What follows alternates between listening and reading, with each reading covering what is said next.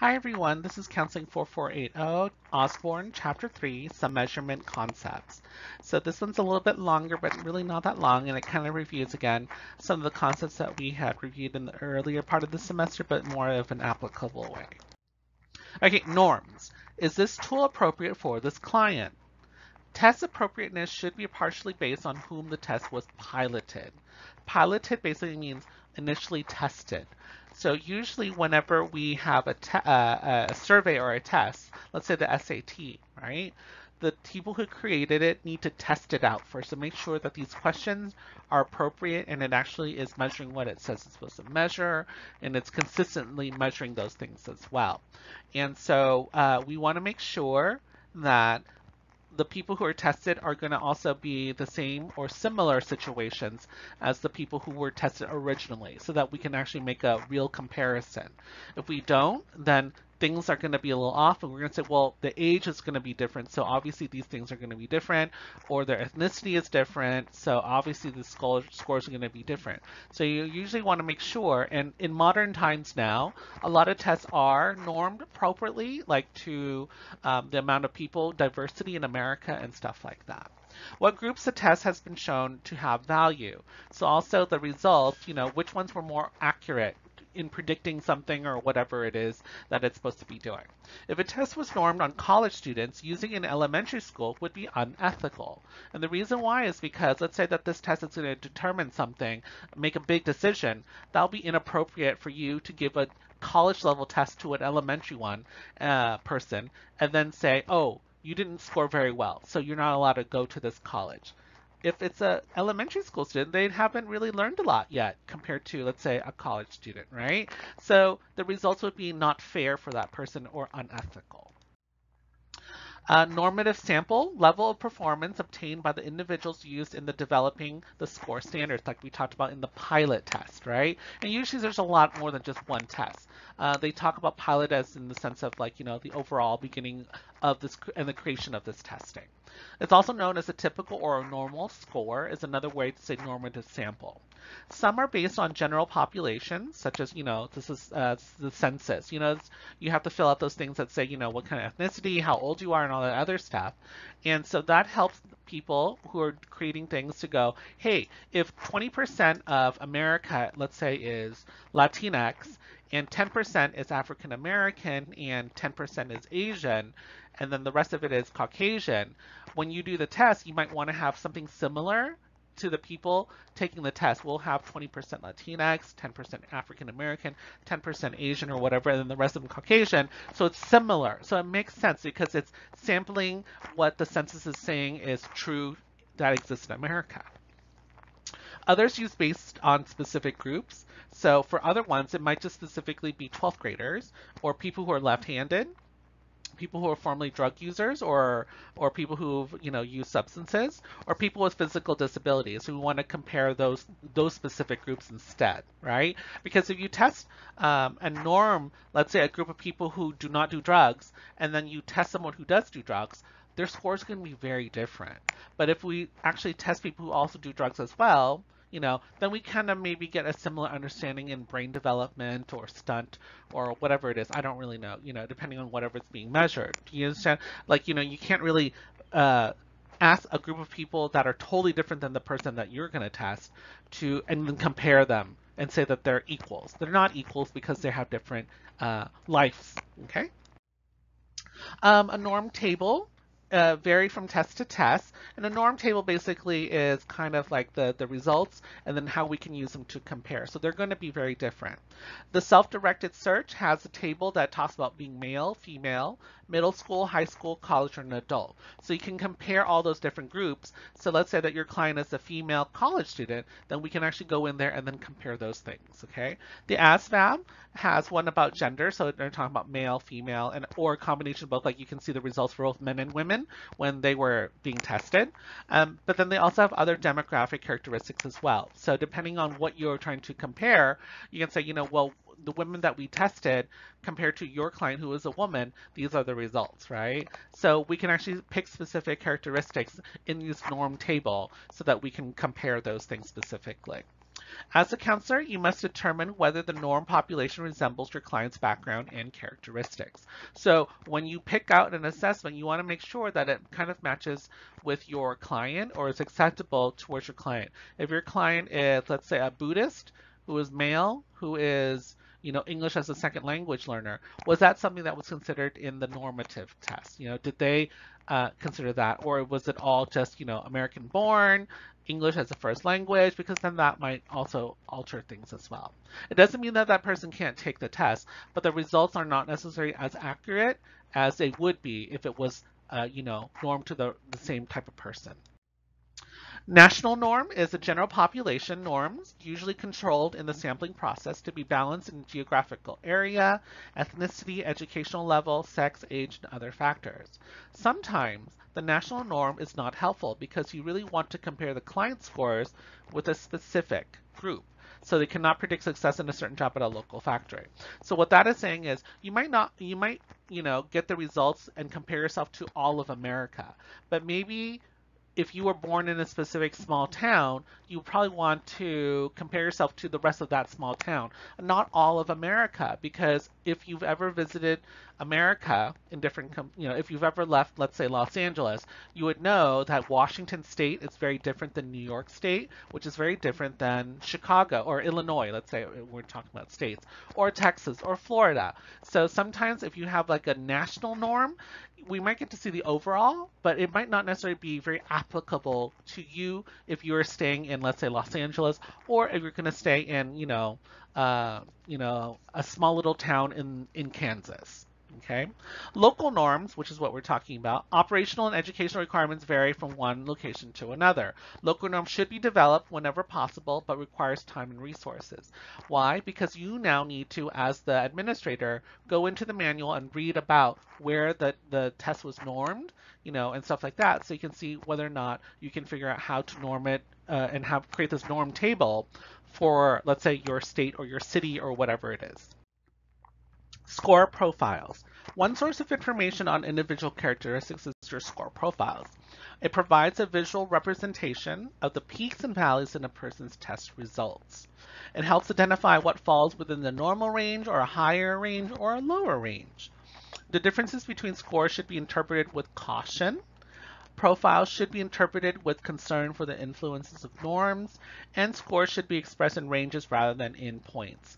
So what that is saying is your score, right, your raw score, will show a person going up and down and stuff like that. But once we interpret it, the score, into, let's say, a range or something, that actually might show us a little bit more of the realistic achievements or abilities that you have, okay? It shows, let's say that we're talking about an overall educational test. So it might have math, biology, English, and history, right? So when you take a test like that, some subjects you might score really well, and some scores you might not, or some subjects you might score very low, or maybe in the middle or all high. So that's what it's saying when it says that we can see the peaks and the valleys, right? The peaks are the high parts, the valleys are the lower scores. And so then we can understand who you are when it comes to that specific test. What we want to also know is, are you really good at specific subject? If you are, that's really great. We don't necessarily need to focus on that. If we're, let's say, talking about returning back to school, maybe we need to just focus on the areas that you had your valleys, so that you can improve those areas. Okay, and of course, again, interpret with caution, because again, we talked about the person.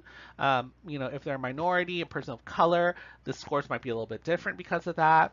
So for those reasons, as well as other reasons, like you might have had a bad day or whatever, you were distracted or whatever, you want to maybe see it in a range as opposed to a specific 1 point, okay? So let's say that out of 100 and you score 84, right? Maybe if you were having a better day, it would have been a 94. But maybe if it was a really bad day, you would have had a 74, right? So you want to have a range that we know that is more realistic to you, okay? And so we'll explore that a little bit more when we talk about measurements of error and then also your true score. But a range is also really helpful because it doesn't pinpoint you to exactly, let's say if you had, let's say an 89, which is like, let's say some people will see an 89 as a B, right? A B plus. But for some people, they're like, you know what though? I have seen this person participate in class and they talked a lot and they showed me that they're actually really smart. Maybe they were just having a bad day on that test and that's why I have an 89. I'll push them over to a 90 or a 93 or whatever because I believe that this person actually might be actually smarter than or better than the score that they got. Okay, or it might be the other way around. It might be just because they're lucky that they guessed and they got that, and so actually their score is actually a little bit lower. Maybe it's really 84 or something like that instead. And we'll talk about that more as we go through this chapter. So the differences between scores, small score differences are meaningless and should be attributed to change effects. So that's what they're saying right there, right? So for example, let's say we're talking about the Ryasac. The certain scores are for the R is 52, I is 30, A is 28, S is 12, E is 14, and C is 27, right? So you want to focus on the RIA or even the RIC because 27 and 28 are really close to each other. So for that, they might go, let's explore those two different sets. With the R being the highest, it might lead your interpretation. So instead of looking at something that is A-based, which is 28, or a C-based career, you definitely want to look at the R-based because that's 52. That's the highest. And so you kind of do the code, the Holland code, in the order of highest scores are your peaks and ignore your valleys, let's say, for this specific one. So here's another example is the R is 32, the I is 30, the A is 28, the S is 21, the E is 22, and then the C is 27. So here, the numbers are all kind of in the same range-ish, right? So you do not want to focus on the high score since they're all kind of the same. Instead, use the results to talk to the client about what they're interested in and take it from there. And the reason why is because their scores are basically saying that they're all in the same area. So if they're all the same, we want to know then you as a person, what do you think about this? What are your results? What are your preferences? Because for some people, they're very indecisive and so their scores are going to be all the same. Or if they're not very let's say they're very open, they might also have a score that is kind of flat like this. In that sense, they're like, oh, well, actually, I can be happy doing anything. Okay, so it could be two ways. It could be I don't really know much, and that's why all my scores are the same, or I really am just very open. So you can see it in different ways and interpret it in different ways. And hopefully you as a trained person will then be able to at least have a dialogue with that person and find out which one of those two it is. Scores as a range, we talked a little bit about that before. Some people's profiles report a range that includes the error of measure of each test. Percentile graph by a bar, line, or row of X's with the obtained percentile at the center. This is to show where a person's true score might actually be. So the visual for this one is basically, let's say that the test is from 0 to 100 and the person's score is 74. But they actually have a little line, this little bar line, that says really it's from 70 to 85 or something like that, right? So then that calculation, it's a mathematical calculation, lets you know that this person's score, although they have it exactly at 74 on the test, their real score might actually range from either 70 to 85, okay? And we don't really know because that person might be having a bad day or they were distracted or whatever it is. And so we want to say that the real score could be either from here to there. We don't really know. And so we want to let you know that this is what happens, okay? And to consider that, if they're hitting into the 80s, that means, hey, that means that they're passing with a B or whatever, let's say, okay? Example here, for this is you were having a bad day when you took the test, so your score might not be the true score. Showing a range such as they're also known as confidence bands is what the range is called, shows that where the person's true score more accurately than the exact point. Because again, we really don't know. We kind of know, that you are around this area, and that's good enough, and that actually is very helpful for a person to understand that. Okay, here's a transformation of scores. So usually when people have raw scores, it doesn't really mean stuff. You actually change it into a standardized score where you can apply to, let's say, a curve or something like that. So again, raw scores are usually not very useful. You transform the raw score into either a normal bell curve, a percentile, a standard t-score, Stanine, or grade equivalence. There's actually more than that, but these are the most popular ones. And the reason why is then when you look at a graph of some sort, you can compare it very easily once you understand how to convert your raw score to a specific type of score, like a standard t-score or whatever it is. So here's an example on this slide of a normal bell curve. And I'm not here to teach you statistics, but I want you to see what it is. I think that you guys have all already taken a statistics class. I'm not asking you to do a standard deviation or anything like that. I just want you to look at it and be familiar with it, not be afraid of it, because really it's just a chart. And once you have the score and you understand what the score means, then you can sort of plot that into the curve, and you can say, oh, well, this is the result, and we understand what this means when it comes to comparing them, your client, to a whole group of people that were used to pilot this or standardize this. A bell-shaped curve. So what is a bell curve or a normal curve or whatever you were taught it was called? I have these two YouTube links that are really, really helpful because it shows you all the different types of bell curves. It's only a couple minutes each. I chose ones that were really short. I want you guys to please pause this lecture and then actually go to these two links and visit them and really just, just listen to it. I'm not asking you guys to actually draw one out or anything like that. Just listen and then kind of see the examples that they give so that you understand how a bell curve works. And then also there is a YouTube video for a stay9. And again, a stay9 is just another type of conversion of your raw score.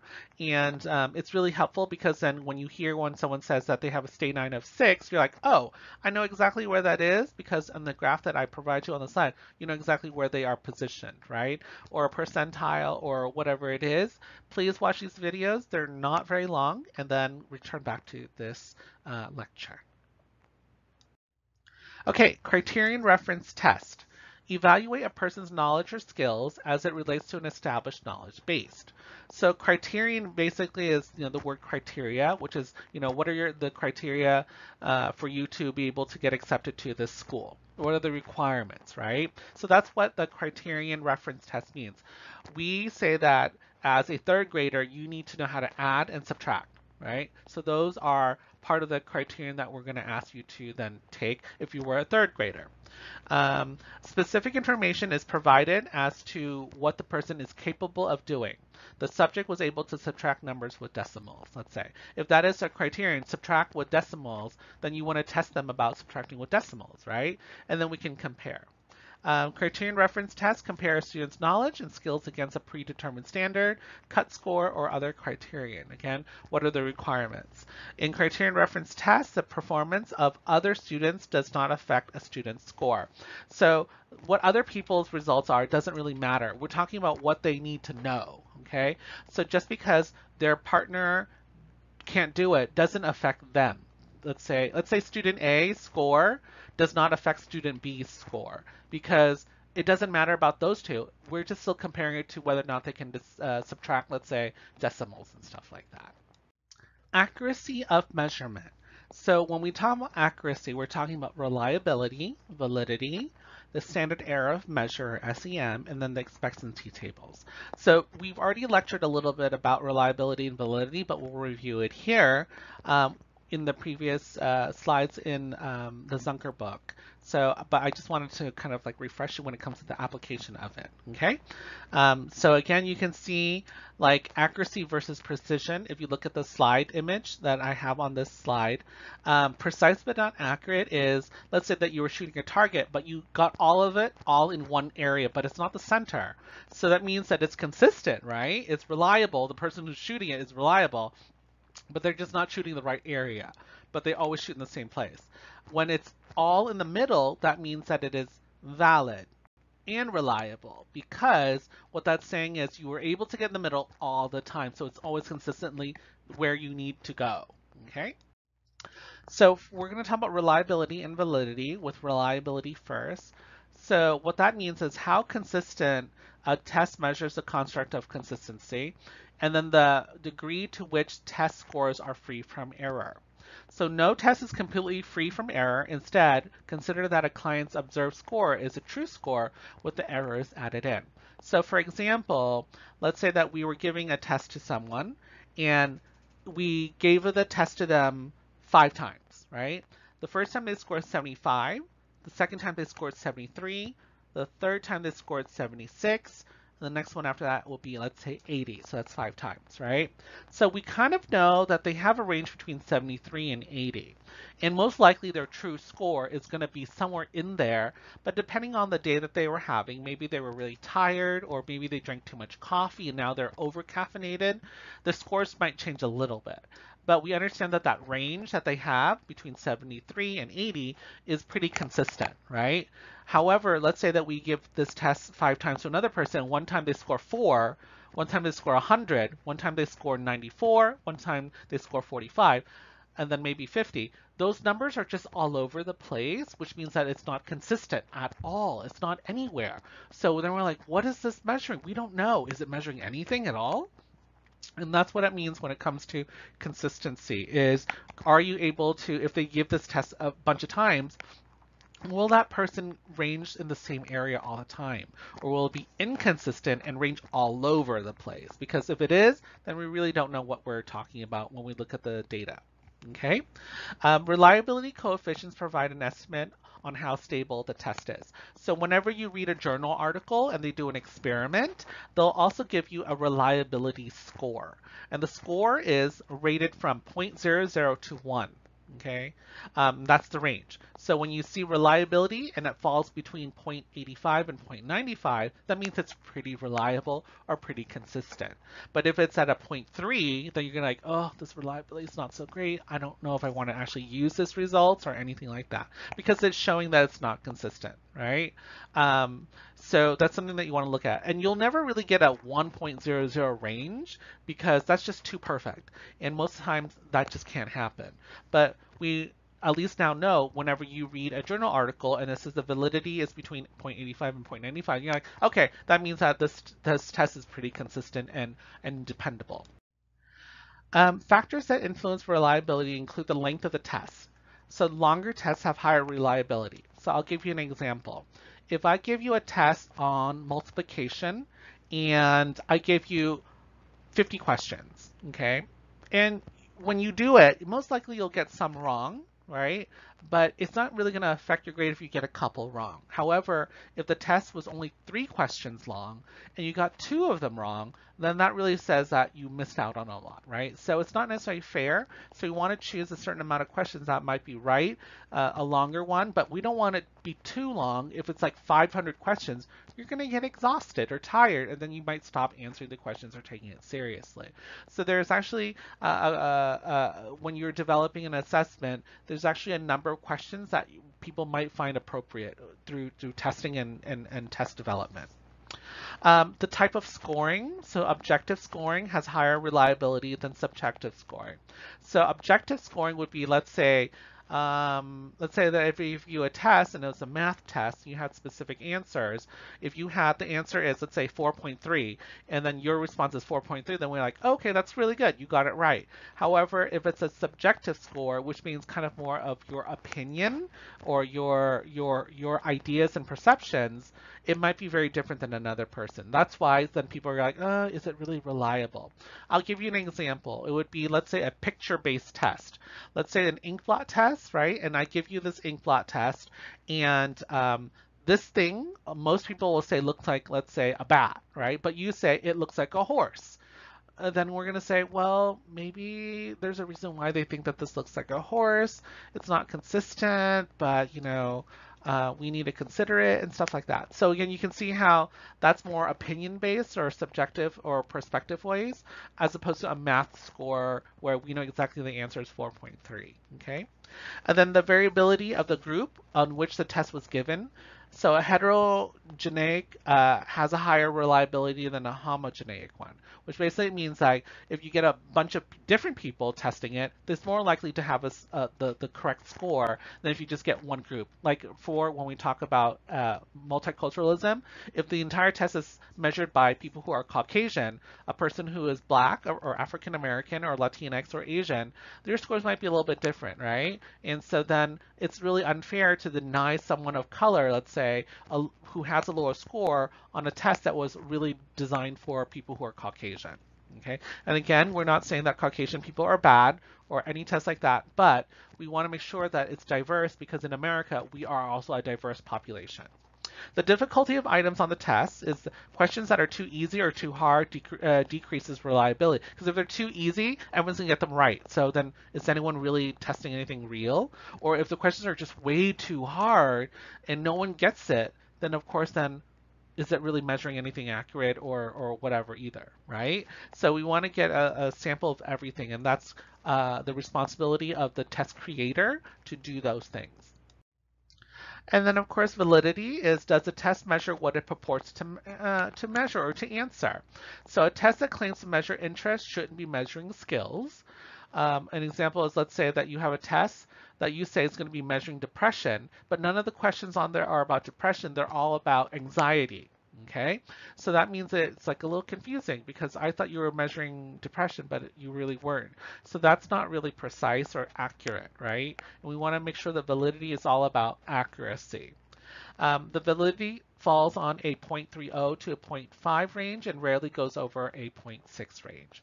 So if you were reading a journal article about an assessment, or let's say a manual of an assessment, and the scores are from 0.3 to 0.5 range, then you're like, okay, this is good. This is the typical acceptable one, okay? And then there's three types of ways to measure validity. There's content, criterion related, which means like the requirements, right? And then of course the construct, which is how it's created. So let's talk a little bit about content validity. Actual items on a test and is often determined by an expert panel. So one way for a person to see whether or not these questions are about depression and not about anxiety or about something else is you ask people who are experts on depression to read them and say, you know, hey, what do you guys think about these questions? And they'll say, from my research, this is not a good question or this is a good question. And that's what the expert panel is. You actually invite people who are people that you respect, right? Who are actually doing the job in the real world, and then they are going to give you their experience, their opinions because of their experience. Sometimes it can be tricky for a math test. If the math test is about measuring math skills, but there are word problems, is it really about math or is it about reading abilities? So if you have a math test and some of the questions are word problems, does that person then need to know how to speak English, read English, understand English ideas before they can actually do the math test? So then is it really just a math test or is it more about reading comprehension? Does that make sense? So that's something that an expert panel will bring up and they'll say, I wouldn't have any word problems here because what happens if you have someone who is from a different country and they just moved here and they can't read English really well or they don't understand English very well, then their math scores are really not then applied, okay? Criterion related to validity, the degree to which the test is related to an outcome. So like we said before, there's requirements. Did they reach those requirements? Can they prove that they have those requirements? And if they do, then that's good. But if they don't, then again, we have an issue. For example, is an achievement test score are often used to predict whether a student will be successful in college. Okay, so the researcher will take the score and compare it to an indicator of success in college, such as GPA. So let's say that you take a test and you score really high. Now we want to compare it to other things that show us success, which means your grades or whatever it is. And then we'll see, do those both reflect the same thing? Because maybe if you took the test and you scored really low, but your GPA is a 4.0, then it doesn't match up. So then we're like, why would this test say that you failed when it says that you actually did really, really well, right? Obviously, this is just one type of example. It could be many other things that people compare it to, not just the GPA. Construct validity answers the question, do the test results make psychological sense? So when you were creating it, did it actually make sense? So example would be the test says it's measuring career satisfaction.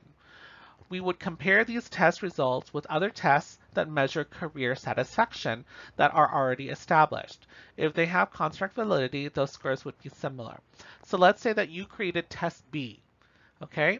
And your results come out, and now you're going to compare that person who took that test with the people who did test A, and then maybe even compare it to test C.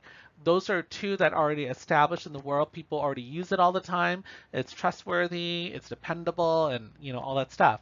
If it also has similar scores, that means that they're similar, which means that you have construct validity. When you created it, when you constructed it, it actually is similar to other ones that have been created as well. And that's what they're talking about. Standard error of measurement, or SEM. An individual's performance on a test can be thought of as falling within a range or a band rather than a specific point. So like we've talked before, just because you took the test and you got an 89, it actually means that maybe you actually got a 93, right? But you were having a bad day, or you were distracted, maybe your phone rang, or someone got up and then you were looking at that student that was taking the test, and then that distracted you. And so that's why your score was actually 89, when really maybe your score would have been a 93. Or maybe you were having a really good day and your real score would have been like an 85 or something like that, right? So then there's that range that we were talking about. It's really important in assessments that we don't just depend on that one specific dot, like the 89, and that is it. Really, it could have ranged between a B or an A, actually, right? By using the standard error of measurement, we are able to increase our confidence in interpreting scores, also known as confidence bands, like we talked about before. So example would be, while your score was 85 today, we are 95% confident that your true score lies between 75 and 90. Okay, and again, that's the range that was determined through a mathematical statistical formula that then you would use. And that way, we don't kind of like pigeonhole you only at that specific thing. Like, let's say that if a student, let's say if mine got a 79, and that is a C, right? A C plus, I would say, you know what, this person might actually be really a B minus student and not a C plus student. Okay, and that's because I use a confidence range or confidence band when I give out, let's say, the tally of the scores for a specific student. Expectancy tables.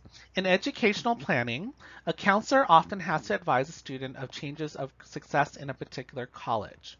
An expectancy table constructed from the records of previous graduates and their performance at the university being considered provides relevant information. So here's an example of what we talked about before. Before, let's say we talk about the national, like everyone's scores from the entire country. It might not necessarily work for one region of America because we're so diverse. So let's say that you have a student who is your client and they want to apply to 3 different schools. Those 3 different colleges might actually have 3 different sets of expectations. And so this is what we're talking about, is creating an expectation table or expectancy table, is that we want to cater to those 3 universities instead. Maybe one of them requires just a score. Let's say if the score is out of 1600, they're looking for a score between 1000 and 1100. And that'll be great for them. Another school might be a little bit more high end, might say we want someone who has a score of 1500 to 1600, and that's it. We're going to only accept those people. Then another one might go, we don't really care about those scores, so you don't even have to take that test, right? So when you know that, then you're going to create an expectancy table for your student or your client so that they understand where they are in those 3 universities, because we're not talking about every university because it would be different for everyone, right? So we're talking about specific ones. Correlations. Understanding how factors are related help a person make appropriate interpretations and interventions. So correlation is basically the relationships among constructs and scales. It can be positive, negative, strong or weak, or significant or insignificant. So when it comes to a positive correlation, that means when one factor is present, it's likely the other is also present. So an example would be, the more candy a child eats, the more cavities that they have if they don't brush their teeth, right? A negative correlation is when one factor is present, it's likely that the other one is not going to be. So let's talk about schools, okay? Let's say that if it snows a lot, students are not going to show up to class. And that relationship is, opposites, right? Let's say you want students to go to school, but if there's a lot of snow, there's not a lot of attendance. It can be strong or weak, which basically means like, is a relationship likely going to happen or not happen? Is strong or weak, okay? And then also significant or insignificant. Is it important that we have a big, difference or not? What is that? And that's something that is subjective or depends on the researcher who's doing that experiment and when you're reading that journal article. Correlation ranges from -1 to +1. 0 means that there's no relationship between the two variables, which is represented by the letter R. So when you're reading a journal article, you'll see the letter R, and then you'll see a number between -1 and 1. And when you look at that score for the R, whatever it equals to, then you'll see what it means. Is it strong or is it not strong, and all the stuff that we just talked about. There's also a p-value. The p-value is the amount of likely error in the correlation. So remember how we talked about the range? There also is a score that is related to that as well. So if the p-value is less than 0.05, it's considered statistically significant. Okay, that means that 95% of the time it's going to be happening. When the p-value is more than 0.05, it's considered statistically insignificant, which means that it doesn't really mean that much. Even though it happens, it doesn't really mean that one causes the other. It just happens that it happens that way. Okay, so an example would be an R equals to 0.43, right? Which we know is more than 0, so that means it's kind of a positive, medium positive correlation. And then if the p-value is less than 0.05, that means that it is significant. Like, it's always going to happen, okay? But we also have to realize that correlation does not mean causation, which basically means that it always has to happen that way. It doesn't because of that. This is the statistics, and the study is saying that it happens to happen every time or often, but one does not cause the other. Okay? It is, let's say, for example, snow, a lot of snow causes, or not necessarily causes, but there's a relationship between low attendance. Okay? The snow itself does not cause low attendance. It is because parents don't have, let's say, the proper car to drive the student to school, let's say, or something like that.